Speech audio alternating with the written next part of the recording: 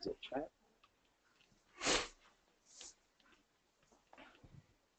So I saw the chat. Hello all. Can everybody hear us out there? Type a few words in the chat box if you can hear us. Crystal, Debbie, Dylan, Ginger, Greg Swiker, nice to see you. The questions too. Jeff Turner, Julia, Karen, Kevin, Cheryl, been on here for about 30 minutes now. Okay. Kristen's with us. She's in the other room. I'm actually in Charleston, South Carolina today at the publisher's office, and we're going to be working with these guys a little bit tomorrow, doing this webinar today. So good to have everybody join us. A few more people still coming in. We've got about 1 more minute till we launch this bad boy. Now the number counts. Now they're coming in.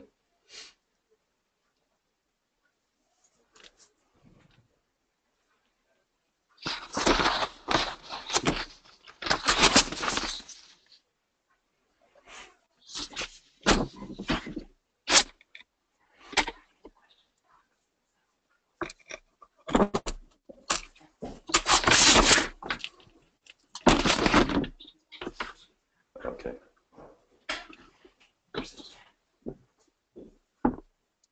Oh, I can hear you. Yes, perfect. All right, awesome.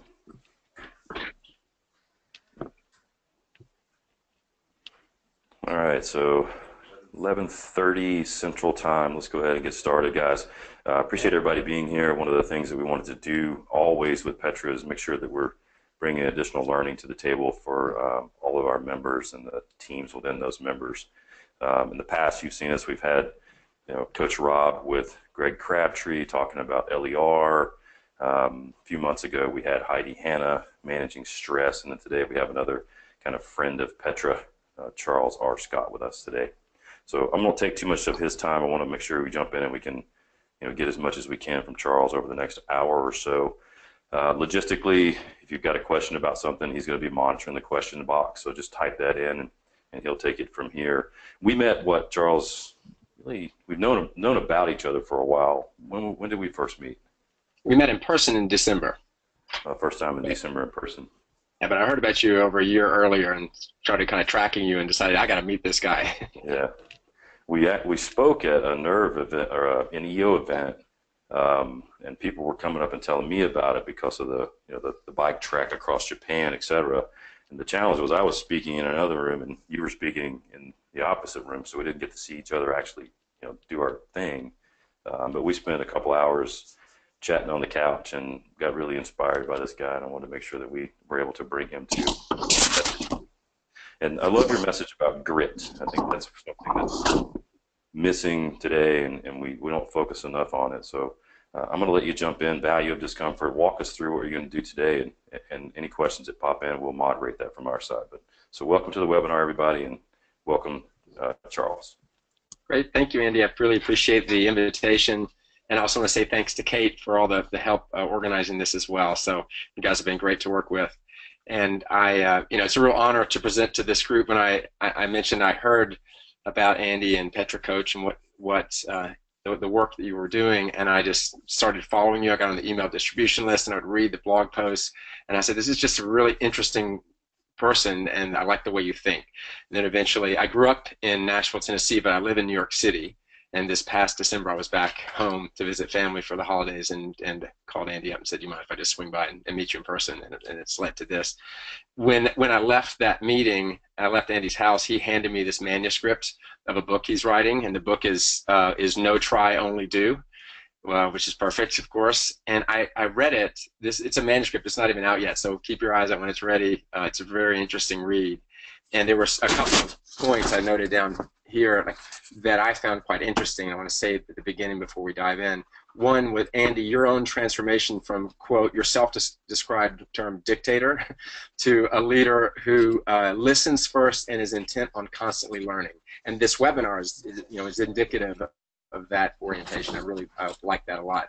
I think many of us have gone through that same process. It's kind of a maturation process, and it takes a long time to learn sometimes. So that was a key point. And then how much the perseverance is necessary to grow a business. And I'll talk a lot in this webinar about perseverance in the context of discomfort and the naysayers who enter our lives and are inside our own brains that when we're trying something really hard and trying to grow. And then the power of establishing and honoring trust and the importance of integrity. And that is the cornerstone, I think, for all business success. It really is. And you'll see examples that go against that. But I think the fundamental approach that we take in business is one of integrity, and Andy, I think you exhibit that. So this workshop is based on something I developed over 3 years ago. I worked for 14 years at Intel Corporation. I was in the venture capital group. I did a lot of different things, and then I left the corporate world and became an adventurer. And I'll tell a little bit of that story in this webinar. But what I did is I developed a 3-hour workshop for CEOs, and I've delivered this to over 1,000 CEOs across the US and Canada. And this webinar is a subset of the material that I developed. The title of the workshop is, what do you want to be when you grow up? And so I'm engaging CEOs in this question, and I tell them right up front, the answer isn't a single title, it isn't a single profession.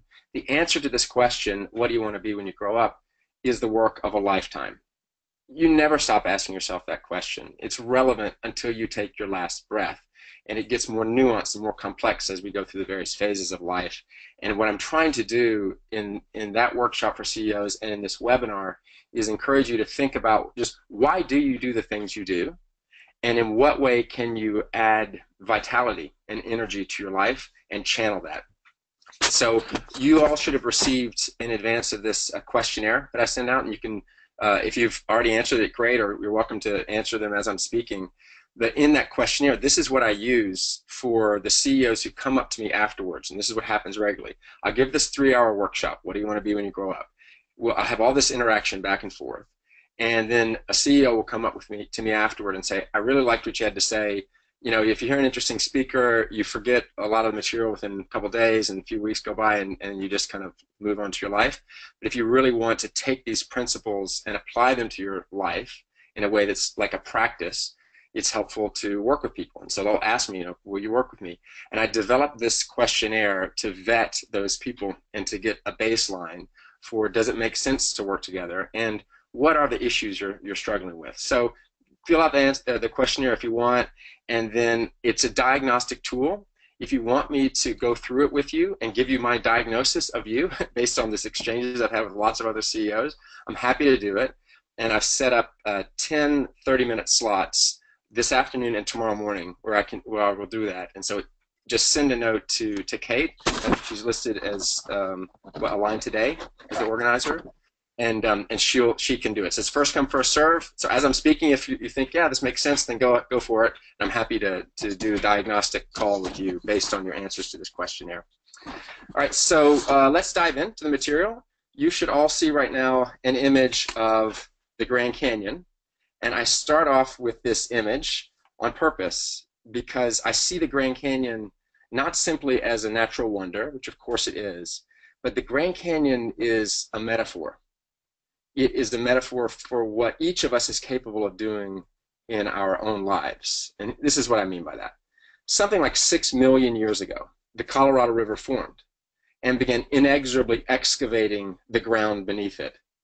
And today, if you hike to the base of the Grand Canyon, you will come across rock layers that are nearly 2 billion years old. So if you do the math, for about every year of work that the Colorado River did, it excavated about 333 years of rock layers to produce this.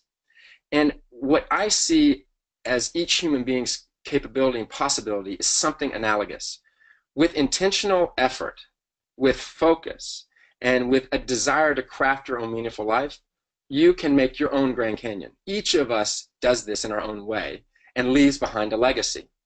And this is something, the more conscious we are of it, it can be really a beautiful way to align your energies. So ask yourself as we go, what is your Grand Canyon?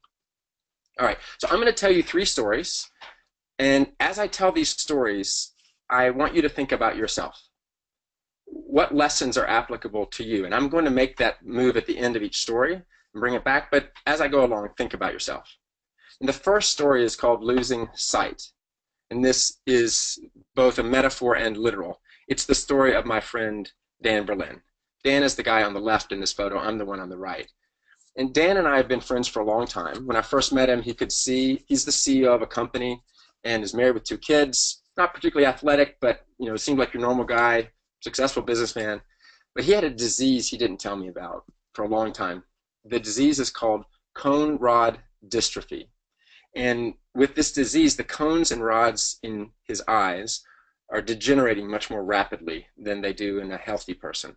So by his mid-30s, Dan Berlin went blind. Imagine how he felt. Of course he went into despair. Of course he was depressed. Of course he felt sorry for himself and cursed the universe. It's not okay what happened to him. But then one morning he decided to get up, put on some shoes, and go for a run. And he just started running around his neighborhood, bumping into parked cars and trees, thinking he didn't kill himself. And he called me up and he said, Charles, I've decided I'm going to become a runner. Now, I have been a runner since I was a child. I grew up in Nashville, as I said, and my father got into the running boom in the 70s, and I wanted to impress my dad and be like him, so I became a runner at age 10. And by age 13, I ran my first marathon in Jackson, Tennessee. And by the way, I came in last place, but I didn't quit. It was all about perseverance. And I've run many marathons and ultra marathons and Ironman triathlons since then. Dan knows this about me. And he called me up and said, Charles, will you guide me in the New York City Marathon? My first reaction was self-doubt. And I said, I've never guided someone before. The races have always been about me, about my ego, beating my best time. And I said, I think I'm going to screw it up. And he said, don't worry, I'll show you how. And he did. You just hold a tether between the two of you, and the guide talks a lot. And so we did that first race. The morning of that New York City Marathon, I was more nervous than I'd ever been before any other race I'd done before. For the first time, it wasn't about me. It was about Dan, this guy for whom running wasn't just an ego boost. It was a lifeline out of the grief and depression that came from losing his eyesight. It mattered. And I was so worried I was going to mess it up for him. And it was an incredible experience. So we did this race. And then we did the Colorado Marathon the next year. Then we got ambitious and we did a half Ironman together. Swimming 1.2 miles, you ride bike 56 miles, you run a half marathon, 13.1 miles. Nice hard race. And Dan was getting in really good shape. And I started to get ambitious on his behalf. We went on to run a few more marathons, California International. We did Boston the last 2 years. We'll run Boston again this April. Now, Dan has this quote. His quote is, blindness is an inconvenience rather than a disability. Dan Berlin knows that blindness is a disability. He's in no way minimizing how horrible it was to lose his sight and what a difficult issue it is for anyone who's lost their sight. But his point is that his attitude towards his own blindness is that, yeah, I'm going to treat it like an inconvenience. It could be the excuse that he uses never to run a marathon, or it could simply mean he needs to ask for help in order to run a marathon. He needs a guide. And so he did, and he did all those. And I said, all right, listen, Dan, we've done a bunch of marathons. We've done a half Ironman. You've got this great quote. If you think linearly, our next obvious physical endurance challenge would be a full Ironman, which would be hard and would be impressive. And I said, we could do that. But do you want to do something really crazy? And he said, what? I said, well, do you want to run across the Grand Canyon and back nonstop? It's called rim to rim to rim. It's not even a race. It's just this that all ultra runners do. It looks like this. On the left of this graph is the South Rim, where all the tourists drop and take photos, the one that started this presentation. There's a trail called the Bright Angel Trail. You run down it all the way to the Colorado River. You cross the suspension bridge and you run across the base, up the treacherous North Rim, get to the other side, turn around and come back. And it's about 46 miles, about 20,000 feet of elevation change. It's really hard. I had done it once before with 3 ultra athletes just for bragging rights, and it was no joke. I asked Dan if he'd do it, and he paused for maybe a second and said, sure, of course I want to do that. Right? So we did. In October of 2014, we ran rim to rim to rim. It was 46 miles, self-supported. Took us 28 hours, a lot longer than I thought it would take. But it's tough. And when you're blind, you have to be really careful. But not only was it a really interesting accomplishment, just in terms of our physical challenge, we cannot find another account documented of a person who's blind running rim to rim to rim. Dan Berlin made history. And the press descended. It was amazing. We were on CBS Evening News, on Fox News, Outside Magazine, a bunch of places, all telling his incredible story. So I have a video I want to show you on this webinar. It's pretty choppy, so I'm not going to play the whole thing. I just want to play an excerpt of it. But it starts with Dan saying, you know, my name is Dan Berlin. I'm going to run rim to rim to rim. And by the way, I'm blind. And then it shows a little bit of how we guided him. I had several guides join because having run rim to rim to rim before, I knew what would happen to my brain and body. It breaks down, and it wouldn't be prudent or safe for me to guide him alone.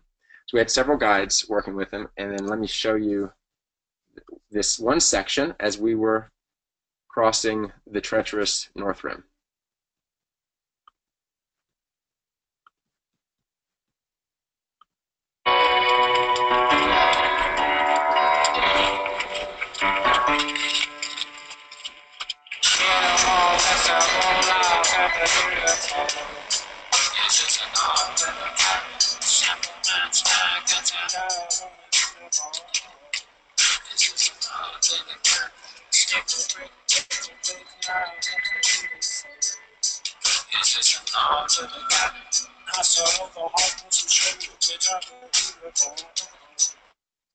Okay, so maybe that may have been choppy for you, but hopefully you got a sense for how absolutely scary and intimidating it was to be on the treacherous North Rim.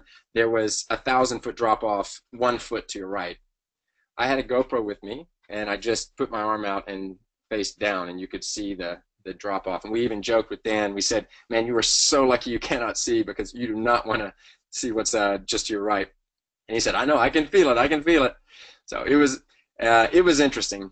And the way we worked as a guide is we would have one in front telling him what was coming up, tapping the rock with a hiking pole so he could hear it. He'd reach out with his poles, find it, step over. And then another guide, in this case it was me, was right behind him. So if he tripped, I could grab him. And so he was fine. He was not going to fall. I promise you, in that moment of that video, I wasn't nervous because I knew obviously what could happen, and I was making sure he was safe. Later, when I went back to look at my own footage, I got butterflies in my stomach. When you're not the one there making the choice, turning the wrist dial down, your mind immediately goes to the tragedy. You see how easy it would be to just trip and fall and die. And it makes you say, there's no way I would do that. But remember, that is the naysayer in your head. And the naysayer is important in that case, it keeps you alive. So thank you very much, on the one hand. On the other hand, it can keep you from doing things that are utterly within reason to try. They're just intimidating, or they're just challenging. And when you're the one in charge there, it's your job to put your hand on the wrist dial, turn it as low as possible, meaning to reduce the risk as much as possible, and still try the hard thing. So we were really inspired by this experience, and what we did is we created a nonprofit called Team C Possibilities. So Dan is the one on the second from the left here, I'm the second from the right, and then Brad and Allison are the two other co-founders of this nonprofit. And our mission is to support efforts around the world to help children who are blind. And what we do is we take on epic endurance challenges, doing things that a blind person has never done before.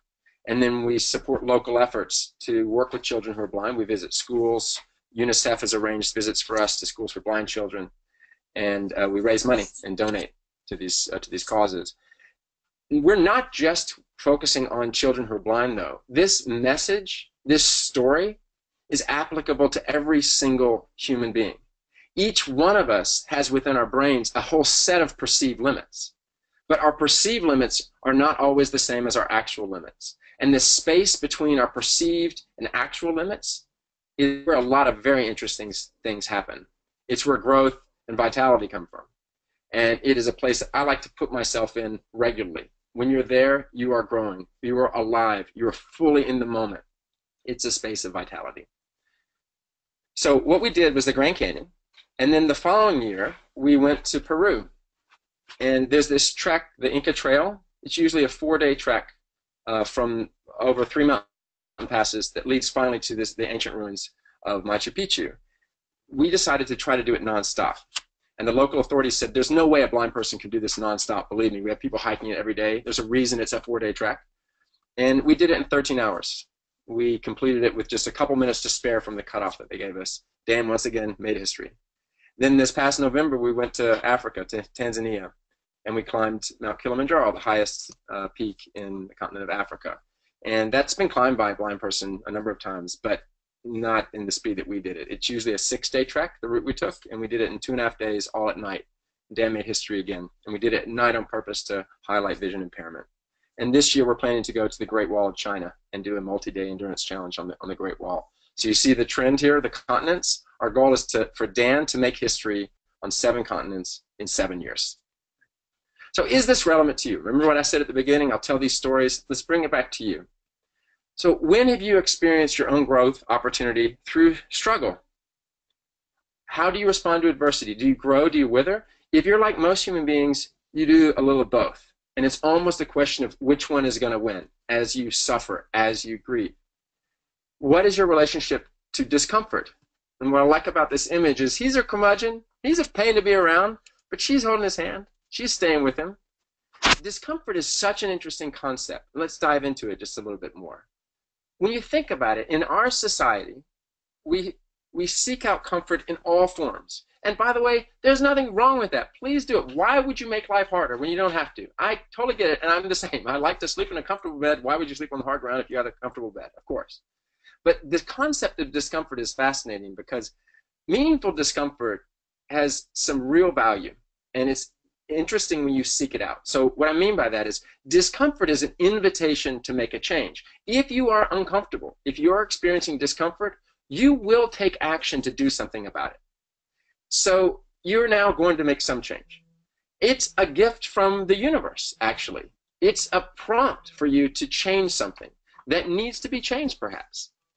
And it accompanies growth and transformation. Sometimes the biggest gift that someone can give you is to kick you out of your comfort zone. I had a conversation with a CEO a couple of days ago who was fired from his job, and then he went on to build the company that he's leading right now. He's written a whole book about it. It's really interesting, but it happened because he was fired. I don't know if he would have taken the leap otherwise. He was put into that place of discomfort.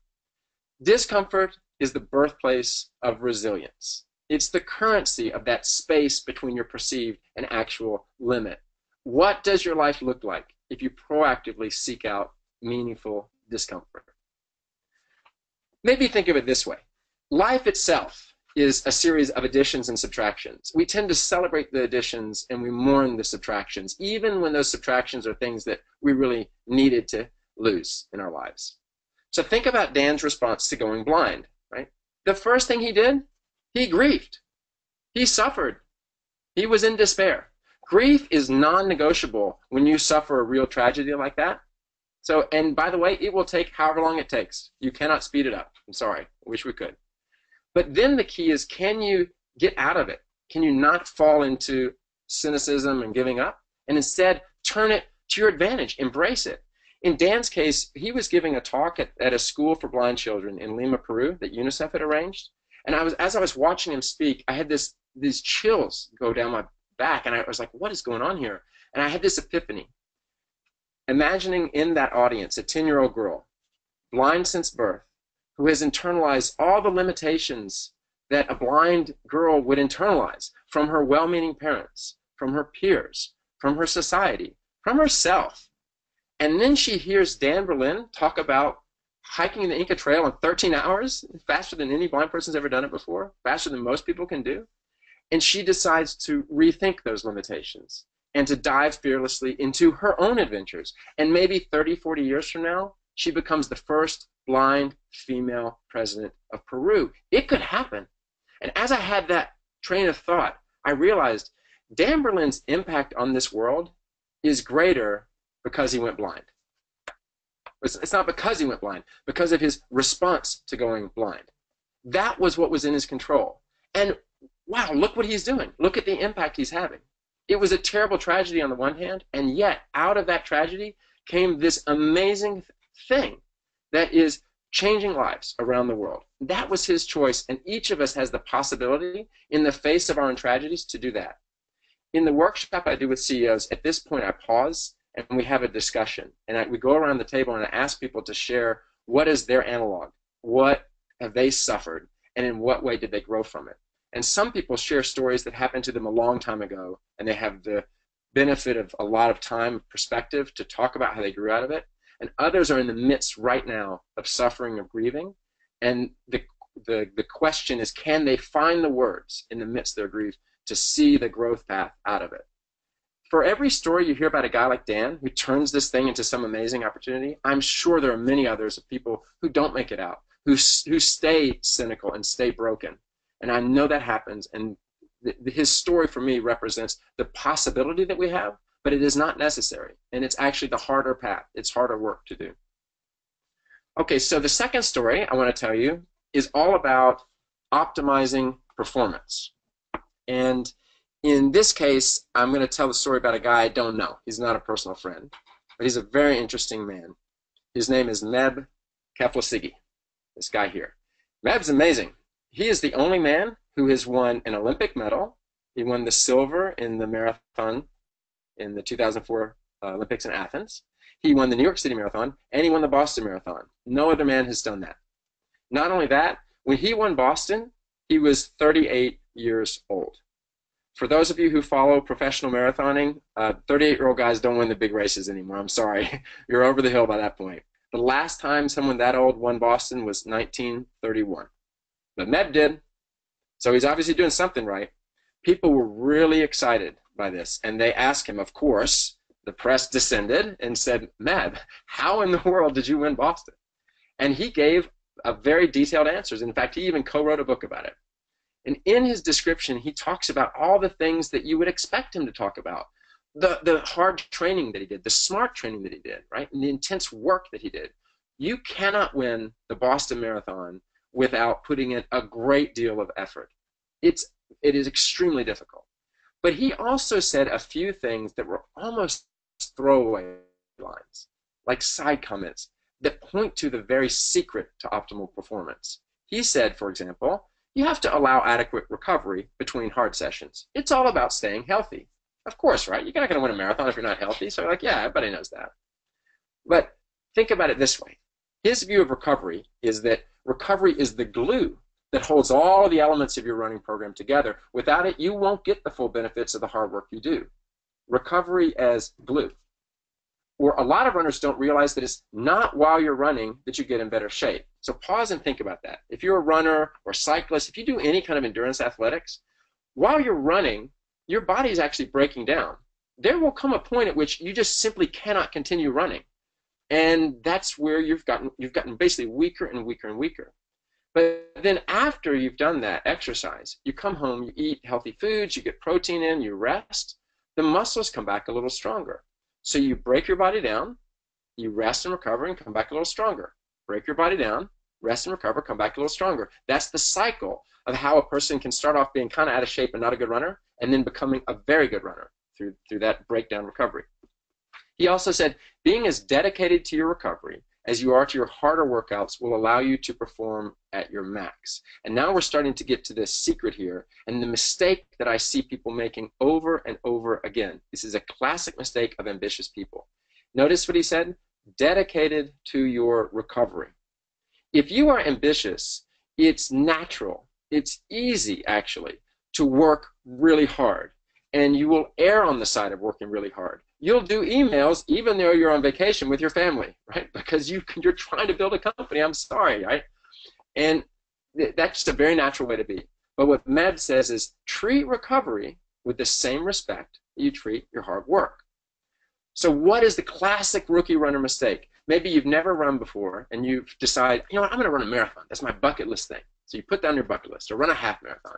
And I know Andy is training for his first half marathon right now too. So I don't know, have you made this mistake? What happens classically, right? You get ambitious. You got your goal, and you start running a lot.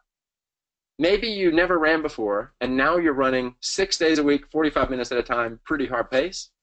You know what's going to happen, of course, right? You're going to get injured, you're going to get sick, and you're going to underperform race day. Classic. So what they do is they train hard all the time. And often in the race itself, a rookie will start off too fast and then just completely break and be super slow in the back half of the race. So what Meb says is one of the biggest differences between the training of world-class runners and that of recreational runners is how slowly we elites sometimes run. How slowly. They know the difference between the hard workout and the recovery workout. when they're doing their hard workout, of course, none of us can touch them. We could not keep up with them. But when they're doing a recovery workout, it's actually easy. And they know that. They don't wake up on a day that's supposed to be a recovery workout day and say, oh, I'm feeling really good. I'm gonna run hard today. They treat it with the same respect. So the secret then to optimal performance is this term periodization. And it simply means breaking down a goal into its constituent parts that complement one another so that you build up to your ability to reach this ambitious goal. And what I just build out here is an example of a typical 12-week training cycle that a runner, a marathon runner, or a triathlete, or a weightlifter, anyone who's trying to build up their body's ability to perform, what they might do over a 12-week period. And it's based on the concept of supercompensation. Now, I'll pause here and say, there was one time where I showed this graph to a group of CEOs, and one of the CEOs interrupted me and said, Charles, this is such an interesting graph. I said, why? He said, this graph mirrors my top-line revenue, my company's top-line revenue for the past 12 years. He said, it's the weirdest thing. Every fourth year, I'm down. And he said, the first time it happened, I was freaking out because we were on this great growth curve, and then boom, we're down. And I was like, what's going on? And he said, I started to recognize the pattern. And the pattern was, in my business, we would literally outgrow our infrastructure. We just got to a point where we needed to consolidate for a while and figure out how to restructure in order to scale for growth. And that would happen basically on a 4-year cycle for me. And after it happened again, I started not freaking out about it and recognizing, oh, this is the time where I now need to focus on internal processes, and then we will return back to that, curve of growth. So what a runner does is very similar. There's this organic move. And this is true with businesses as well. We all expect it always to be up and to the right, but the world doesn't work that way, right? It's okay that we have ups and downs, of course, and plan on it, assume it, expect it. The way it works for a runner is in weeks 1, 2, and 3, your workouts are increasingly more challenging as measured by duration and intensity of the workout. But week 4 is a recovery week. You allow your body to consolidate the gains and to recover from all the hard work, the breaking down that's occurred over the 3 weeks of building up. And then weeks 5, 6, and 7 are back on the slope of the curve. But week 8 is a recovery, and week 12 is a recovery. The slope of the curve cannot and will not remain this steep of performance gain if you skip the recovery weeks.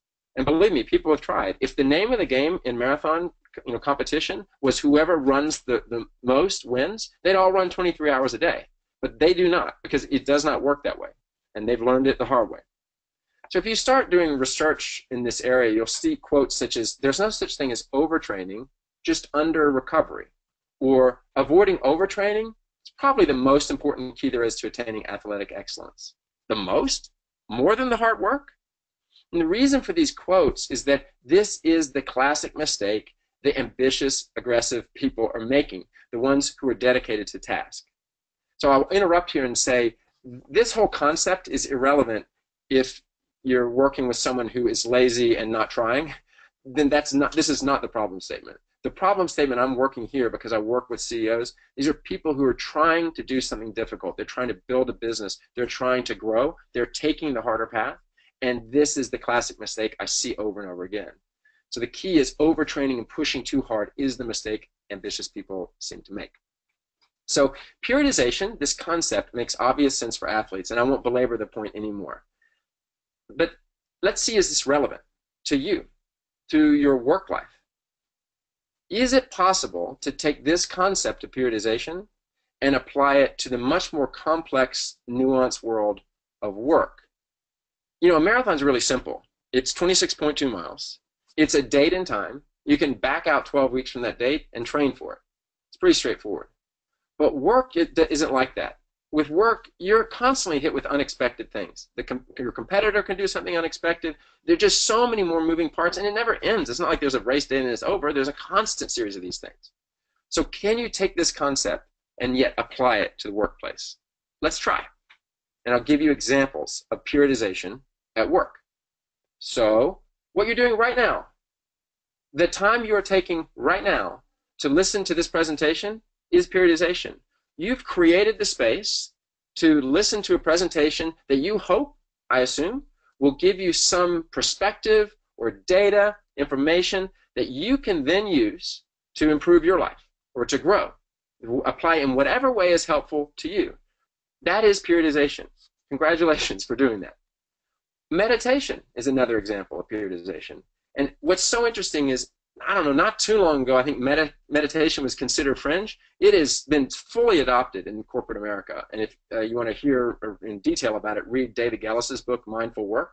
It documents the way in which corporate America has adopted meditation. And the way it's happened is senior people, CEOs and senior executives, discovered it in their own personal life because they were so overwhelmed and exhausted. And then they realize how powerful it is, and they bring it to work. And they lead the meditation sessions over lunch, and then more and more people do it. If you need an app, go to headspace.com. If you've never meditated before, that application is a beautiful way to just introduce you to meditation. It's an incredible opportunity for you to calm your mind and come from a place of serenity and calm while dealing with the complexities at work. It's an excellent thing to do, and it is a good way to balance your day. And then, of course, you knew that I would say this. Exercise. There's a direct link between regular exercise and productivity. Now, there's also a negative link if you go to the gym on Tuesdays from 2 to 5 p.m. No, thank you. You're taking advantage of my point, so please don't do that. But appropriately integrating exercise into your life will make you more productive. Right? So what I suggest when I meet with CEOs and other people who are building companies is make it movement friendly. I will summarize many years of research done by the medical community and say, if you do not move your body regularly, bad things will happen. That's my oversimplified summary of all the medical science. It is actually that simple. You don't have to have an ego about it. You don't have to run marathons. You don't have to be competitive, but you do need to move your body regularly in whatever way is satisfying to you. If you don't, bad things happen to you. It's unhealthy. We all know this, but it's hard. And so I want to give you some really simple examples of things you can do to make your company movement friendly. If you have a meeting with someone, a one-on-one, that doesn't require you to be seated in front of a screen, just go for a walk with them. Make it a walking one-on-one. It's the simplest thing you can do. You get free exercise. It's more fun, maybe even more creative as you're moving out there. So look at your calendar over the next week and identify where in your calendar is there any place where you could change a meeting to a walking one-on-one, and go do that. You role model exercising regularly. If you are the head of the company or a senior person in the company and you don't obviously exercise, the people who report to you and who are ambitious won't know whether or not they're allowed to. And they won't know if are they weird for taking time off for lunch to exercise, or is it okay in this culture? Role model it. Make it a topic. Explain to them, I want you to move. I want you to keep your body healthy. It's okay. Just do it in a way that allows you to get your work done. Here's how I do it. Early in the morning, over lunch, whatever you do. But make it a topic. And then standing meetings. If you want a meeting to be short, have everybody stand. It'll be over in 10 minutes. And there are companies where everyone works in the same place. And what they do is they'll just bring all the team leaders together, for example, and go around the horn and say, who's got a quick update? And this is an aspect of the Rockefeller habits, exactly, that daily huddle. You can do this as a standing meeting if everyone's together as well. But it just, boom, move it. They just get it done. And then pedometers or Fitbits to log your steps. Whatever you do that encourages movement, and saying we encourage it here. So what you might do, for example, is you could say whoever walks the greatest number of steps in a month gets an award, gets recognition. So you make it competitive. Or you could say when all of us collectively walk X number of steps, we make a charitable contribution to this charity we all chose. It doesn't matter. The whole point is that we value movement here. And we know how fundamentally important taking care of your body is to your productivity, and movement is central to that, so please do it. Another thing is to-do lists. I love to-do lists, and in fact, I wouldn't be sitting here talking to you if I didn't make one myself. It was when I made a to-do list when I turned 40 years old that I decided I was going to start having crazy adventures with my kids, and that started me down a whole path that had me leave the corporate world and become an adventurer and do a bunch of crazy things. But that was because of my to-do list, and I love it. But what about a to-don't list?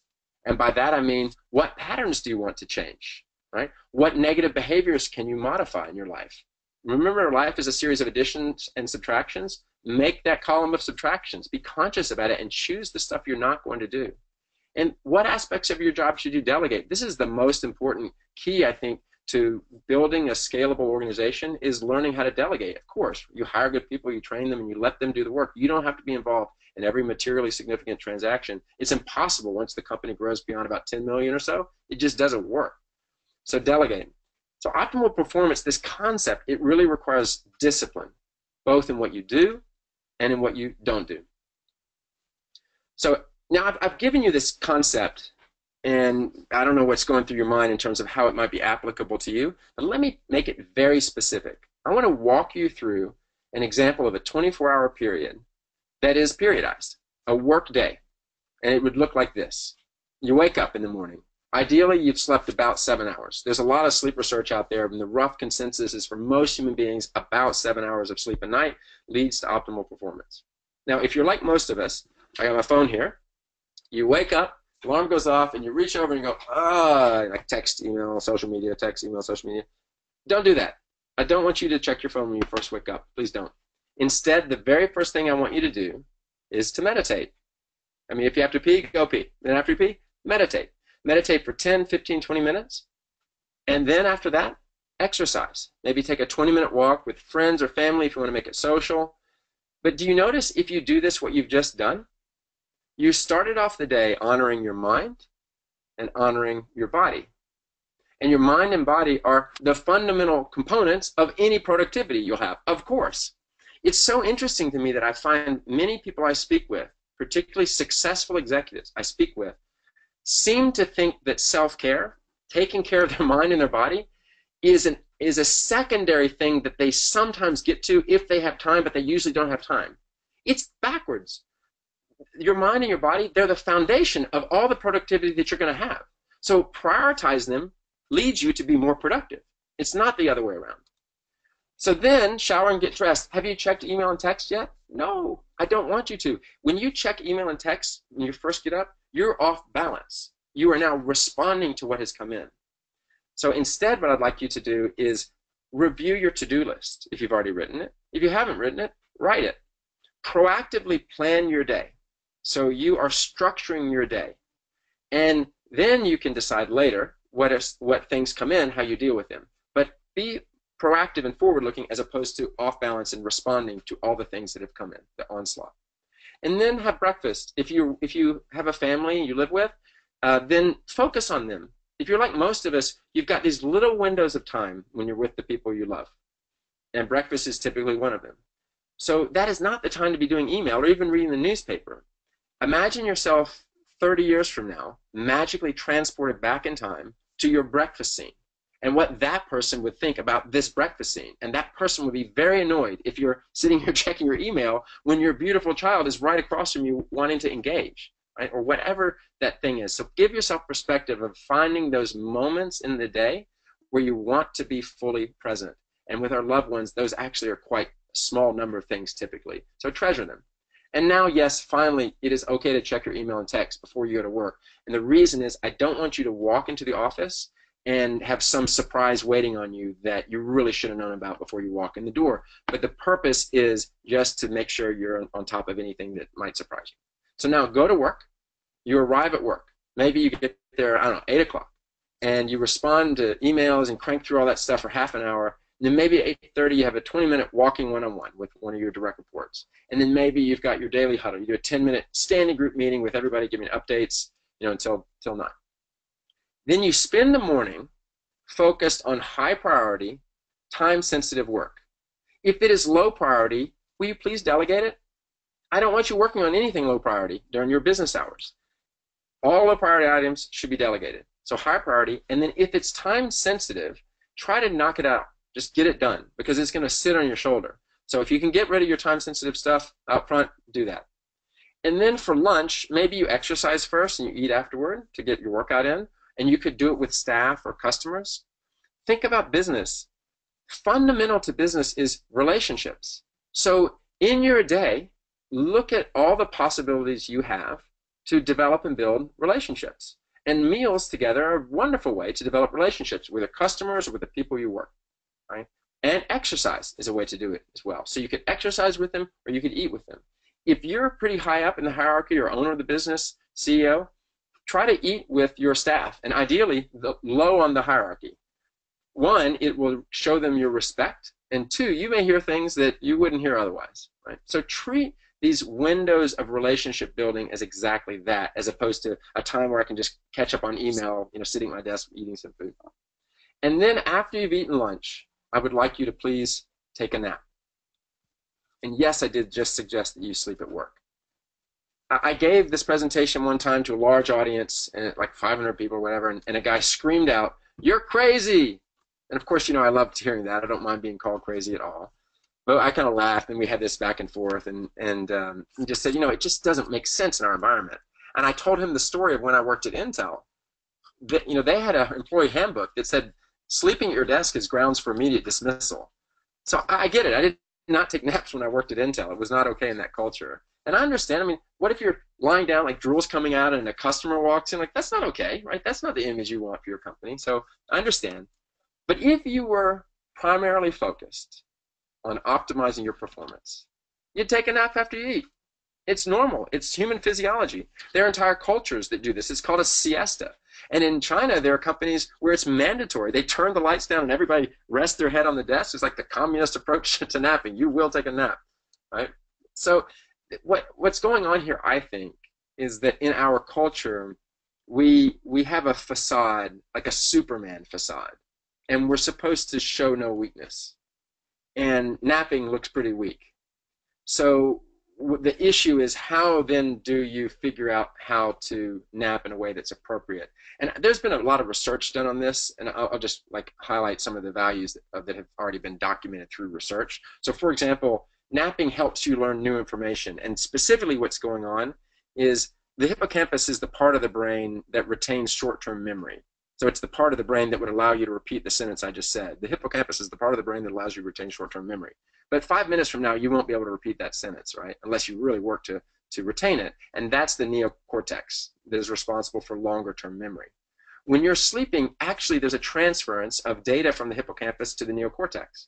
And there have been studies done of people who were shown a random set of data, like images and photos and facts, and then one group napped and the other didn't, and then they were tested on their retention of just this random information, and the group that napped had up to an 80% improvement in retention. It was precisely because of this transference that occurs. So if you nap after lunch, you actually will retain more of the work you were doing in the morning. So it makes you more productive, actually, and you gain energy. It's a mini recovery in the middle of the day that then gives you the boost to continue working at a higher level the rest of the day. And it actually can give you a jolt of creativity. And this is based on brain science, looking at left hemisphere and right hemisphere. And to oversimplify, roughly the left part of the brain is responsible for critical thinking, and the left is responsible for creativity, and the right is responsible for creativity. And in this study, they just did an MRI measuring the brain activity during sleeping. And what they found is the left side of the brain is pretty much dormant during sleep, and the right side is active and bright and moving. So when you wake up, often you literally will have an epiphany about some problem you're working on, and the creative part of your brain has been engaged. And so you can come out of a nap saying, oh, you know what I'm going to do is this. You literally get a jolt of creativity coming out of a short nap. And of course, it can just help you be more pleasant to be around. It's kind of like drinking a cup of coffee without the caffeine addiction that comes with it. So anyway, I'll stop harping on the reasons behind it, but I'll just make one final point. I gave this talk one time, and there was a guy in the group, in the audience, who was a judge. And he said, Charles, you're preaching to the choir. I completely agree with you. I have a couch in my office. I take naps. I'm a judge. I have to retain such complex information. I need it. And I said, well, that's great. Congratulations. And he said, no, the problem is my fellow judges harass me about it. I close the door, and they come by. They know when I'm napping, and they hammer on the door, and they say, wake up. And I laughed. I was like, that's pretty funny, like frat boys or whatever. And he said, it's not funny. They're not doing it in a good-natured way. It's like bullying. They think I'm weird for doing it. And I said, well, that's on them. And if you want, I'll come and even give a talk and say, you're brilliant and they're idiots for being that way. But it doesn't matter. The point is, in his culture, in his work environment, it's just not okay for him to nap. And so I understand it. And there are little ways people get around it. You can do things like hold your keys in your hand and just sit at your desk and close your eyes just for a minute, and then when the keys drop out of your hand, you wake up. There are lots of little things like that you could try to do if you're in a hostile environment to napping. But the main thing you can do is, if you run the company, make it okay. I gave a talk in Houston 2 weeks ago, and the CEO brought me to during a break to his nap room, and they had a hammock in there. And one of the other CEOs said, well, what if somebody sleeps for 4 hours in that hammock, like abuses the privilege? And he said, I don't care. He said, I hire knowledge workers here. So they're measured on their productivity and what they do. And if the guy needs to sleep 4 hours in the afternoon, as long as he's productive, I'm not going to micromanage him, right? So you could do that with that type. If you're a factory workers on the floor, of course that's not okay. You would have to manage that. But just that attitude is fascinating because he's interested in results and productivity. And if that's what you were primarily interested in, you take a nap after lunch. All right, so the afternoon then, focus on high priority. Remember, if it's low priority, please delegate it. Longer term strategy. Do you have built into your schedule, and ideally daily, time when you're thinking about your longer term growth, both as an individual and the company's longer term strategy? We get sucked into the daily operational crisis of the moment. But the longer term stuff, if you're a senior, that's your job. Figure out where it's going, what inflection points are coming, what are the competitors going to do, how do you disrupt yourself, what is your longer term strategy, build it in. And then at night, maybe half hour or so before your bedtime, set your bedtime so you know you're going to get roughly 7 hours of sleep, and then get away from the screens. They artificially keep you awake. Now I'll say this, if you love what I just presented, like, you know what, I'm going to do exactly that. I'm going to create my own periodized day. And then you try it, and it works for a few days, and then your friends ask you to go party, and you stay out, and you only get 4 hours of sleep. That's fine. I do that all the time. That's totally fine. There's nothing in here that's like written in stone you have to do, and if you don't do it, you're a failure. These are just tools, of course, that are always available to you. And each of us is always at time zero, meaning we can always go from this moment and change. We have our history, we have a linear trajectory, but we can change. So these tools are always available to you. Return to them at any point. Use them in whatever way is useful to you with your schedule. So think of it this way. We have two primary resources as individuals, our time and our energy. And this combination of time and energy generates wealth, right? So how you spend your time and how you spend your energy, this is literally our wealth generating capacity. So I'm going to ask you a personal question. This is in the questionnaire that I sent out.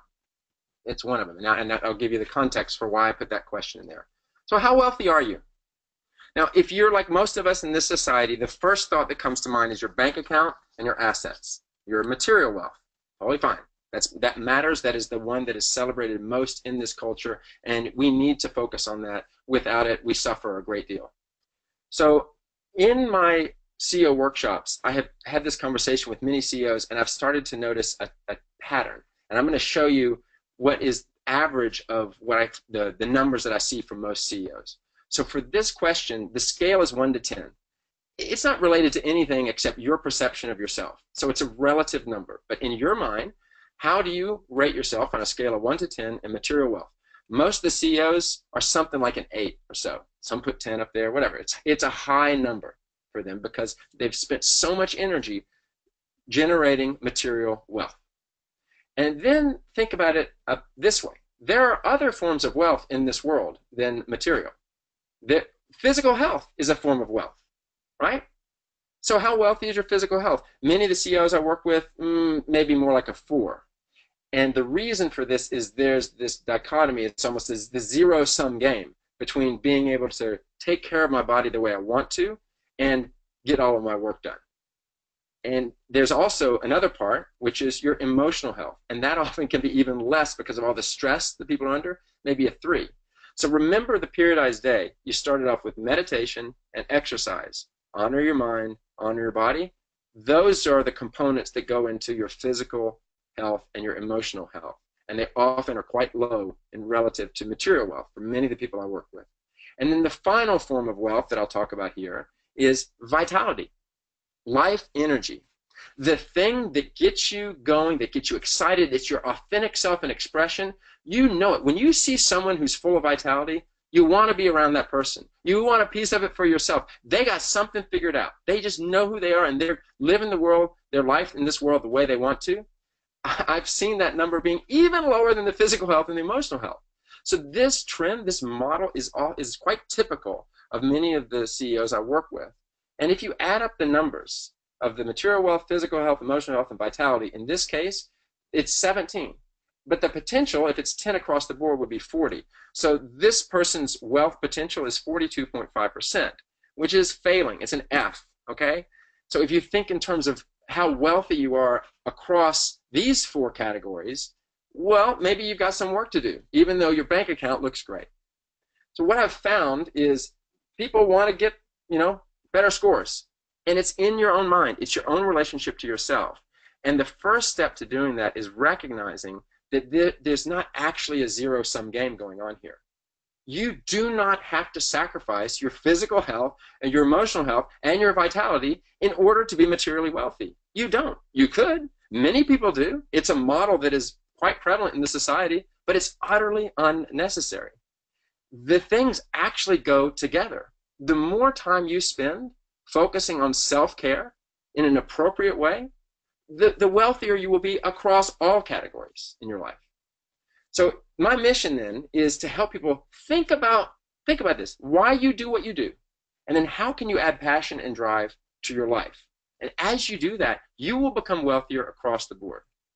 This is what I've found when I've talked with CEOs about this. I'll bring this topic up. I'll either work with them one-on-one or we'll have these group discussions, and I want to list out some of the issues that come up time and time again. So probably the most common one is this. The working hard comes at the price of reduced physical and emotional health. They just don't have time to take care of their bodies. And they'll push back and like, Charles, I love this concept, but I'm telling you, I do not have an hour and a half to go spend in the gym, and I can't just meditate 40 minutes a day or whatever you want me to do. And my answer to that is you do not have to go to the gym for an hour and a half to have physical health. It's one way to do it. You're welcome to do that if that's how you want to spend your time. You can, in your current workday, if you don't exercise at all, I could go through with you your current workday and show you exactly where you could exercise, and you'll get in better shape without spending one extra minute on it. You literally can reallocate your time in a way where you're doing all the same things, but you just happen to also be exercising. The walking one-on-one is the most obvious example, but there are others. So that's one. Another that I see regularly is you're married, you got kids, you have professional success, like whatever the facade is of success in this society, and yet they feel like something is missing. You got it all. You look it on paper, everybody's like, congratulations, you've arrived. And yet something is missing. This is your authentic self nudging you. And we'll talk in a minute about nudges. But there's something there. I've also worked with CEOs or executives who've just gone through a painful divorce, or they're about to become an empty nester. These are external events that you may have chosen or may have happened to you, or just occur over time, that will force you into a new phase of life, whether you like it or not. You're now there, and you can try to put your head in the sand or not, but you're going to have to deal with it. Maybe you're planning to sell your business or reinvent your career. And in that case, you are proactively putting yourself into that space. And then maybe you want to make an important life change, but you want to do it in a responsible way. All these things are quite common issues across the board with people I've worked with.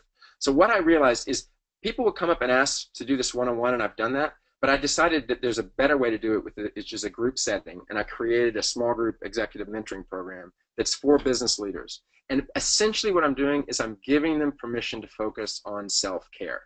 And by the way, when you focus on self-care, the benefits aren't just for you. They extend to everyone around you. It's amazing to see that once you make that mind shift. And so the idea is how you inject vitality in your work and home life, how you increase your productivity by actually even working less, that's using the periodization concept, and how you gain greater control over your time by reframing your relationship to your time. And then in the end, at the end of the program, the goal is that you're physically and emotionally healthier. You've integrated these sparks of vitality that I work with you on to develop, and then you increase this overall wealth potential percentage. And that's what this application, that form is. This is the baseline that I use, and I walk through it with the CEO, executive, and we get a sense of where they are. And then at the end of the 8 weeks, we return to it. And I say, let's go again. Let's ask the same set of questions. What changed? What has happened? And so we're clear. There's almost a way of quantifying your own perceived improvement. And this I do in their live-led calls. They're like this. So it'll be a webinar. It'll be virtual online, where it's a video conference and people are participating, and they've got one-on-one email access to me, a private Facebook group so that they share. So it's not just my knowledge, but they're helping one another. And that's the most powerful part. When you have a group dynamic, you have people who are checking in on one another, and you have an artificial forcing function of every week at this time I'm going to show up, and we're going to give each other feedback on it. And then I work up front to make sure that I've vetted that this is a person who really is committed to personal growth and who wants to engage. If you do that, then it works. If you just want to sit back and listen to someone say platitudes, or I mean, it could be wisdom, but you just listen and don't actually apply it to your own life, then it's not for you. This is something to be engaged and actually seek out your own growth. All right, so let me tell one last story, and then I'll take questions. And this is my own story. And this is my decision to leave the corporate world. So I worked at Intel, as I said, for 14 years, and it was a great role. I did a number of jobs there, which I loved. And the last 6 years in that role, I was a director in Intel Capital, which is the venture capital group. What was so incredible about that position is I was working with entrepreneurs every day, people who were taking ideas that did not exist in this world, and then boom, almost godlike, bringing them to life, nurturing them, and trying to keep them alive. It's the hardest thing you can do. They almost always die. You can do everything right, but then some macro thing like 9/11 or the Great Recession just takes it all away from you. Or you can not really do everything right and get lucky and get bought by Cisco for some ridiculous reason that you didn't even see, and everybody thinks you're brilliant. You're like, wow, how did you do that? And you got lucky. You're like, oh, I don't know, I was smart, I guess. I've seen all of that. But what I realized in those experiences was how powerful this creative energy, the entrepreneurial energy that can be expressed in a specific way, how powerful that is. And I decided, even though I had a great job, made good money, really it wasn't bad. It was just I wanted this new thing, this entrepreneurial energy. So I went to my boss and I said, I love you guys. It's been a great run, but I'm going to leave, and I'm going to become, before I even said anything, my boss said, IBM, Qualcomm, AMD, competitor. And I said, no, I'm not doing that to you guys. I'm not playing that game. I'm going to leave, and I'm going to become an adventurer. Yay, yay for me. And my boss just said, oh, dude, this is called a midlife crisis, right? It's okay. We love you, but you're going to run out of money. And once you get through your little crisis, you probably need a job, so I'll try to hold one for you, I guess, if I can. But listen, here's the thing about midlife crisis. We use it to kind of end the conversation when someone does something weird. But midlife crisis isn't the end of the conversation. It's the beginning of a fascinating conversation about phases of life. And in midlife, the primary task is authenticity and creating your own meaningful life. And that was what I was doing. So I said, let's just see what will happen. And so what I did is, as an adventurer, I do crazy endurance challenges linked to charitable causes. I've cycled over 7,000 miles with my children. I guide my blind friend, which I told you about. And I write books and articles about it, encouraging other people to challenge their own limits and see what they can do when they channel this vitality. And I give keynotes and workshops and do these mentoring, the one-on-ones and the group mentoring as well. This is my own path. Now, this decision to leave that corporate life, that 14-year career, it both excited and intimidated me. I'm married, I have 2 kids, I have responsibilities. I can't just go off and do whatever I want to do. There are real consequences for these decisions. If something excites you and intimidates you, go do it now. If it excites you, it is your authentic self asking to be expressed. And if it intimidates you, it is going to put you right in that space between your perceived and actual limits. That combination is magic. That combination is growth. That combination creates all kinds of vitality. All right, so I want to be clear here. My disclaimer is I am not here to encourage you to quit your job and become an adventurer. That is probably a really bad idea. If you want to do that, that's on you. Do not blame me for that. But I am here to encourage you to seek out challenges that excite and intimidate you, right? And find that combination and act on it. The time is now. So some of the trips I did with my kids, I said I've cycled over 7,000 miles. When my son was 8, we cycled the length of Japan. I'll tell you just a quick anecdote in a second about that. My daughter was 6. We pedaled over the Rocky Mountains. Now, if you have a 6-year-old child and you want them to ride their own bicycle over the Rocky Mountains, what is wrong with you? That's crazy. That's not appropriate for a child on their own bicycle. But on a trailer cycle, as you can see here, one that connects to the adult's bike, it's completely reasonable to do. So everything I've done with my kids, it may sound crazy, but actually there's a way to turn the wrist dial down and make it work. And I am married. This is my wife in the photo. She has a serious full-time job at the United Nations and can't take full summers off for these big adventures, which is what I do. I do it in the 2 months of summer. So she joins for part of each ride. It's not perfect. Of course she'd want to go along the entire ride, but she can't. And you just do the best we can. All right, so this trip across Japan with my son was very interesting. What happened here, you see the trailer cycle set up, and you see the panniers that we had. So we carried a tent. We carried all of our gear. And this is a photo from the northern tip of Japan, Cape Soya. And so here's where it started. Cape Soya is at the very top there. And we cycled all this kind of random route through Japan. It wasn't the most direct route. We weren't trying to break some speed record. That would have been inappropriate for an 8-year-old. But we were visiting World Heritage Sites, places like Shirakami-sanchi, which is this last remaining unspoiled beach forest in all of Asia. It took us 67 days, 2,500 miles. We went over 10 mountain passes. The only time my 8-year-old son explicitly expressed self-doubt in his ability to do this hard trip was when we met strangers who saw that bike setup and said, "What are you doing?" And I said, "Well, we're cycling the length to Japan." And invariably, the first words out of their mouth, "Well, that's too hard for an 8-year-old." The first time my son heard that, he took a step back and looked at me and said, "Wait, is this too hard for me?" It had not occurred to him until the adult took the naysayer concept and shoved it in his brain. And I told him, "Listen, he doesn't know. He's never cycled across Japan, I'm sure. I don't think any 8-year-old has. You're probably the first. And I don't even know either. Let's just try." And then I told him this proverb.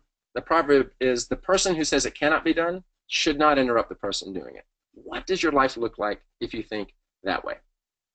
So the naysayers did emerge. Here's a note I got from a guy right before we left to retrace the Lewis and Clark Trail, the one where my 6-year-old pedaled over the Rocky Mountains. He said, "Do you not understand that the American highway is no place for a 6-year-old kid? You have logging trucks whizzing by you at 80 miles an hour with pieces falling off, drunk drivers, people coming around blind curves into the mountain speeding. What the duck is wrong with you?" And he didn't say duck. Now, it's okay. I don't know this guy, and at first I was a little bit annoyed at him because the way he ended it, he applies I'm an idiot. But then I realized Don's this interesting example of a naysayer, and this is true classically of naysayers.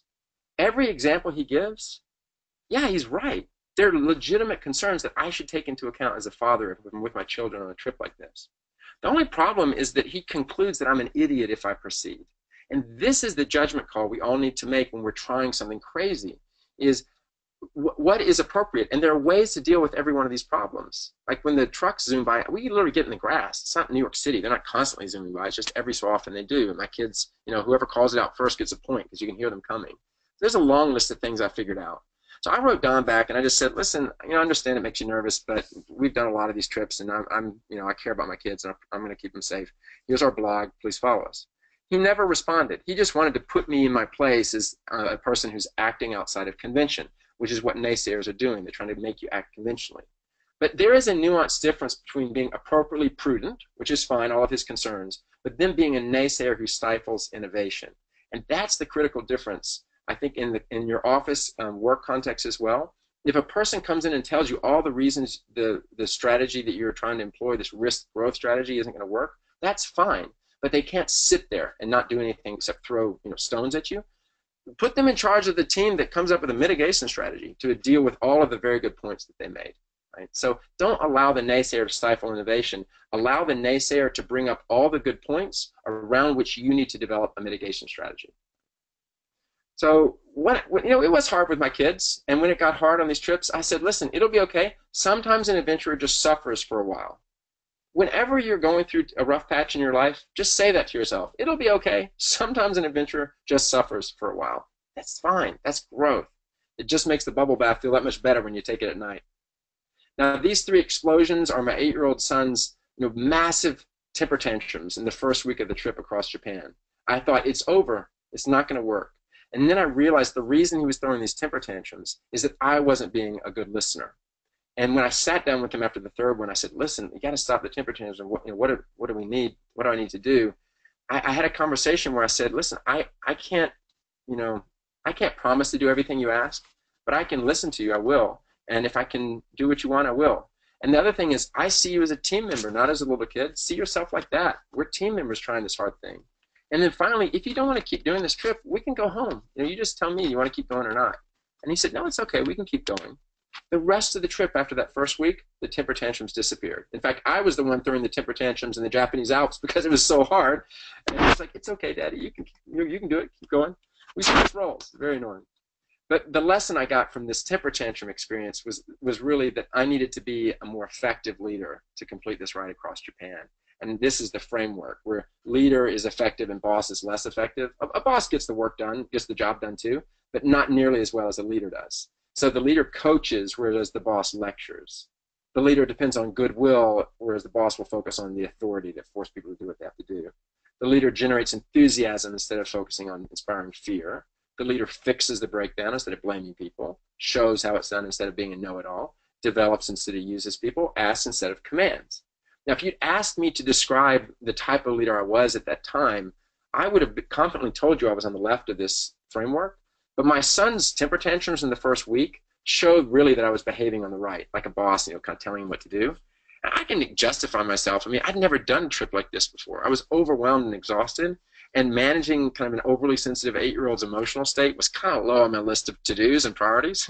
But it doesn't matter what my excuse is. The point is, when I shifted and behaved more like a leader and talked with him in a respectful way and gave him agency and the ability to even end the trip if he wanted to, he rose to the occasion. He was fine.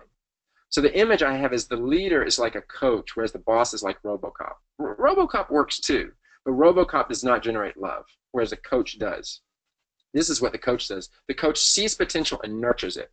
Like maybe you're a baseball coach, you got a player who struck out the first 3 games every time he's been at bat. You don't go to that player and say, well, you're terrible at baseball. A good coach says, I see where you're making your mistake. Focus on the ball, slow your breathing, whatever the coaching is. When that kid finally gets on base, he loves you.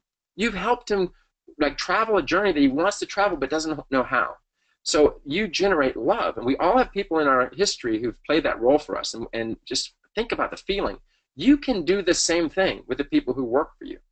R. Parsegian is a football coach who said, a good coach will make his players see what they can become rather than what they are. So in your organization, whoever you're working with or is working for you, imagine their potential and help them reach it, and what you've just generated is love and loyalty and an organization that can operate remarkably effectively. So think of the coaching model when you feel the strain that you're feeling of this ambitious goal. So here's the postcard we send to the naysayers. Turns out an 8-year-old can cycle the link to Japan. Thank you very much. Now, this was the photo taken at the last day of the trip. It was very hot down there. It was the end of August, the southern tip of Kyushu in Japan. And at this point, my son asked me, he's like, Daddy, why do you write all the time? And I had been taking notes throughout this whole trip, and he saw me writing. And I said, well, if it's a really interesting trip, and I will remember it. And if you write things down while they're fresh, it's easier to remember, and it's better. But I said, really, what I realized is I'm going to write a book. And he said, well, what's the book going to be about? And I said, well, it's going to be about this trip, but really, it's my way of saying I love you. And he said, you can just tell me that. You don't have to write a whole book about it. And I said, and here's the book. It's called Rising Sun. And I said, no, seriously, buddy, at some point I'm going to die. And after I die, maybe you'll miss me. And whenever you miss me, I'll be waiting for you right there in the pages. And as I said those words, I realized what this whole trip was all about. I had actually taken a 2-month unpaid leave of absence from Intel, and this was during the Great Recession. And initially, they threatened to fire me. And then in the end, instead of firing me, I convinced them to sponsor the trip. But it took me a year. It was so much effort. And it was this random bike ride. Like, why are you even doing this, disrupting your career? It wasn't until the last day of that trip, when I had that conversation with my son, that I realized what it was all about. That it was in this context of, what do you want to be when you grow up? And what I wanted to do in that phase of my life was to have a big adventure with my son, give him a book that was my gift to him. And by the way, I did the same thing a couple years later and gave a book to my daughter. So they've both gotten their legacy gifts. This is my Grand Canyon. This is my attempt to craft a meaningful life while I can, while I have this time, while I have this energy. Where do you want to orient it? And I could have focused it all on gaining material wealth, and instead I wanted to focus it on something that was much deeper and much more important to me. So your memories, think of it this way. Your memories in life are the highlights. It's not like the average of all your memories. When you look back, you're thinking about the highlights. So what can you do in your actions to increase the highlights?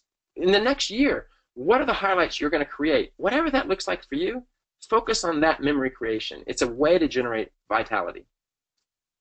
So if you want more from me, like my message, you can send me an email. Go to send it to email adventurespeaker@gmail.com. Every quarter I send out kind of a list of inspirations of people going beyond their perceived limits. I give keynotes and workshops, so if you like this message, just send me a note there, and I'm happy to come out and give a talk. I give talks all over to schools, to parent groups about raising resilient kids, to companies, at retreats, keynotes, all kinds of stuff. I'm happy to give talks if you think this message is relevant. Those are the 2 books, Daunted Courage, which is the account of retracing the Lewis and Clark Trail by bicycle with my 2 children, ages 12 and 6, Rising Sun, the one I just told you about, cycling the link to Japan with my son when he was 8. And then, of course, that group mentoring program. If you're interested in that, the first step is to fill out the questionnaire and then to set up a 30-minute call with me, and we'll talk it through. At minimum, I'll just give you a diagnosis, which has its own intrinsic value. You'll get feedback from all the conversations I've had with CEOs, and I'll give you thoughts and specific things you can do. And then if you want to work together and join one of the group mentoring workshops, then we can go to that next step. So ask yourself this. I'll close off with a couple questions I want you to ask yourself. First, what challenges excite and intimidate me? And remember, if it excites you, it is your authentic self asking to be expressed. And if it intimidates you, it is putting you in that space between your perceived and actual limits, this space that is full of growth and full of learning. That combination is magic. Go do it now. Make a list of those things and do it now. Then how can I periodize my work life? Don't make the rookie mistake of going hard all the time. This is the classic mistake I see over and over again. And you'll see it from old people who say, I wish I hadn't worked so much. They're not saying they wish they weren't professionally successful. We all want to be professionally successful. They're just saying, I wish I had put boundaries up so that I was also physically healthy, emotionally healthy, had vitality, and didn't just give it all to generating material wealth. That's appropriate boundary setting, and you can bring all of those together. So figure out how you're going to periodize your work life. And then how can you seek out growth through meaningful discomfort? Notice I qualified it by saying meaningful discomfort. You could take a hammer and whack yourself in the head over and over with it, and you will be uncomfortable, but I don't know why you're doing that. That's kind of stupid. But if you are in discomfort because you are in pursuit of something that is your authentic calling, that is something difficult that you want to try to do and see if you can make it, man, that is beautiful discomfort. That's exactly the kind of discomfort you want. Figure out how to do that as many times as you can in your life in as many ways as possible. So I'll leave you with this final request. What are you waiting for? Go out and create your own adventure. So thank you very much. I hope this was interesting and useful to you, and I would be happy to take questions if anyone has them, and I'll turn it over either to Andy or Kate for that process. Charles, I believe we have some questions in the questions tab. And Okay. additionally, if you want to send over those requests for time slots to me, please do so. And Charles, if there were there was like an applause button on here, we could all be pushing it right now. And do me a favor, if you would just put up your slide that has your email address on it. All of our Petra team members, both internally and externally, believe in the power of appreciation. So I'm going to ask that everybody please go to your email and send Charles a quick email of appreciation and how something from today's time spent impacted you, something that you're going to walk away with, and how you're going to be impacted. So if you would do that message, I greatly appreciate it. I loved your message on discomfort, the invitation to make a change and proactively go seek it out. The piece about wealth and wealth being material, physical, emotional, and vitality, and the kind of data that you gained there, I thought that was really, really good. And I love your message on don't pick up your phone first. It'd be interesting to see how many people can actually do that. Totally believe in that message. And I'm going to have you back over to the house for dinner so you can tell my wife the exact same thing. Thank you. I'll be careful. So there are a few questions in here. If you want to go through these, I assume you can see them. Let's see. So hold on. I see. Okay, so. David Frick has been very active in the question department. Okay, let's see. So I see when you are. Hold on. Yeah, right. Actually, would you do me a favor? Would you mind reading them out, Sure. Andy? So David asked, when you are a dictator or work with a dictator, how does one gently move someone from a dictator to a listener, or is it just time to move on? That is such a great question, and I'm going to focus on first yourself. If you're the dictator, I mean, this is why I liked Andy's book, the forthcoming book, is that this is something that we all have to learn our own way, the hard way. And I think what happens is it'll be relationship based, right? Someone you care about, you'll watch the relationship fall apart, and then you get to go through that process of evaluating. Was it really their fault or was it my fault? And I think that's what often happens is you just, in the end, things don't work out the way you want them to work out. And that's how I think each of us kind of comes to that realization. And then others can help us. The people who love us are the ones who will give us the real blunt feedback. If they don't care about you, you're not going to really hear what they think. But if you're working with someone who's that way, I think the most important thing you can do is role model the way you want them to behave. So when they scream at you, when they publicly humiliate you, you don't scream back, you don't publicly humiliate them back. Think of yourself the way a parent does with a child. And my wife and I often talk about this, where we say, our job is to be the thermostat, not the thermometer, right? The thermostat sets the temperature. The thermometer reflects the temperature. So just because someone shoved you, you don't have to shove them back. If you shove them back, you're now a thermometer reflecting the fact that someone just shoved you. If you're the thermostat, you behave in the way that you want your environment to be. So the more you're able to just behave that way, without saying a single word, that person will immediately recognize, it's almost a shame feeling, that, wow, this person just role modeled how a mature adult would respond in the situation, and I just threw a temper tantrum. So to the degree that you can do it, that's one thing. The second thing, I grew up with some bullies, and what I learned with bullies is you cannot think like, or if you think like a victim, they don't stop. So if someone is bullying you, the dictator type role, please stand up for yourself. And it's best done in private, not in front of other people, because they're not going to be able to back down because they lose face. But take them in private and say, I will not be spoken to that way. I don't care about our hierarchical relationship. I simply will not be spoken to that way. I expect to be spoken to with respect, and I will speak to you with respect. But I want to make that clear. And if they can't hear that, then you're right. You may want to move on. But the key point is role model the behavior you want to receive from others, and it will start coming to you more and more, I think. All right, good answer. I love the second question. It's from Dylan. It says, how do we find our actual limitations? I think I viewed actual limitations as things that would kill me. Well, please don't. Okay, so yes, implicit in everything I say is a certain amount of judgment. So please apply your mature judgment to whatever act you want to take on. So if your actual limit is, oh, I died, so therefore this was my limit, then please don't go that far. Of course, it's such a great question. What I think the exercise to do first of all, and I put it in that questionnaire, write down what are your perceived limits. And as you see them written out, then you get to evaluate, is this really a limit, right, or not? And so one would be that I hear all the time is like, I just don't have enough time in the day to get to everything. I don't have enough time in the day to exercise, for example. That'd be a really simple one, and that's not going to kill you when you find out that that's not a real limit. The one that I've experienced over and over again is the physical one, where you find out, for example, when I cycle over the mountains with my kids, you just find out there's a point at which your legs don't turn the pedals over anymore. So that's a physical one, like, oh. But then what happens is if you rest and you eat and drink a little bit, after a few minutes you recover, you can actually start pedaling again. And then there comes a point where you can't anymore. And then you rest and recover. So what you're really doing is you're learning about recovery and how recovery pushes you to be able to hit a limit and then bounce back from it and then go again until you hit it. So the physical stuff is where it's most obvious. But make your list. Make your list and just recognize where the perception itself is keeping you from doing something that you very well know you could do. It just might be hard.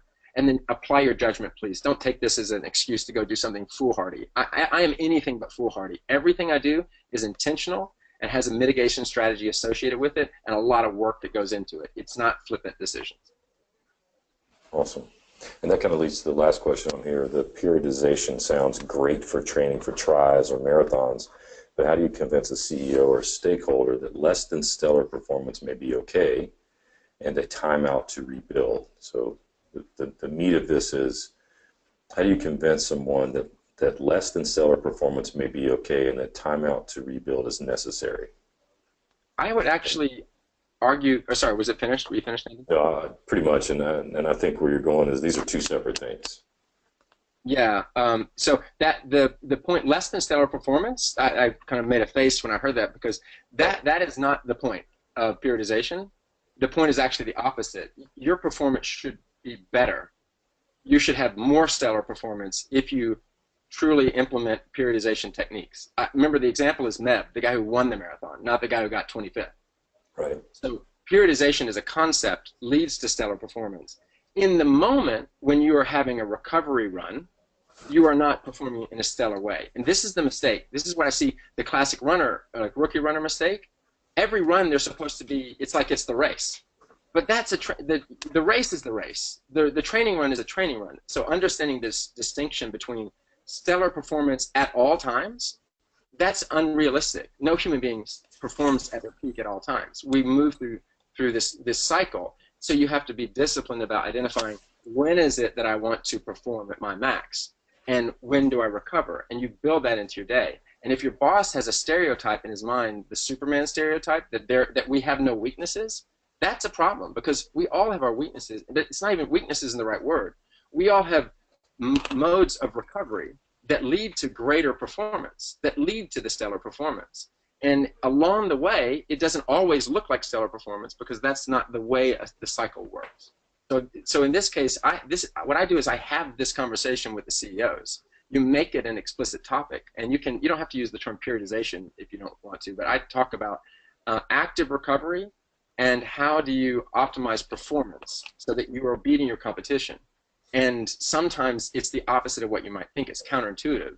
And I'll just give one example. Is I have a friend who's a lawyer, and she's exhausted from work. She works like these massive hours, and she got so fried and burnt out, she decided to take this yoga class, this yoga teacher training class on the weekends, just to get away from work. So it was on Saturdays and Sundays, but it was literally just so she wouldn't work over the weekends. And she met two people in the class, just like her, professionals who were fried, who needed some break from work. And guess what those two guys became? Her high-paying clients.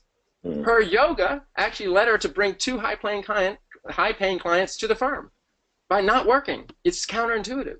So her performance improved by not working on the weekends, right? So there's a lot going on here that's always available to you if you really pause and get away from the mindset of Superman facade. Yeah, and the equation also has the unfortunate piece of time, and we equate time and performance the same, and it's not. Getting results does not mean long hours. It means doing the right work, not necessarily what's urgent. All those things that you talk about to get the ultimate outcome. So I appreciate the insights there. Any last thoughts to add? I would just say that's the point, is that the marathon is obvious because it's a race in time, and there's a winner, so you know exactly what your results are. Because at work it's less obvious, I think many of us operate like every activity is the race, is the race, is the race, is the race. And understanding that's not the case, and having quantified results, and this is why I think what you guys do at Petra Coach is so important. When you're very clear on what your goals are and what your metrics are, you're measuring it, then that's what matters. Back out from how do you hit those metrics and do them in the most effective way. And active recovery and periodization will be the thing that allows you to hit those metrics. And that's what you measure, not the way you appear on every single day. Awesome. Nice. And I have the benefit of looking at your face, and you don't get to see mine, so I'm just like a voice in the clouds kind of talking to you right now. And I know how difficult it is to do this for 90 straight minutes without a lot of interaction with other people. You did a fantastic job. We as Petra and all of our members really, really appreciate you being here today. So Charles, anything we can do for you, please let us know. And we've got a little token on the way to you in the mail as well, something that you can enjoy while you're on a flight or on a bike ride. Well, it was an honor. Thank you. Appreciate it. Absolutely. All right. Have a good one. Talk to you later. Bye-bye.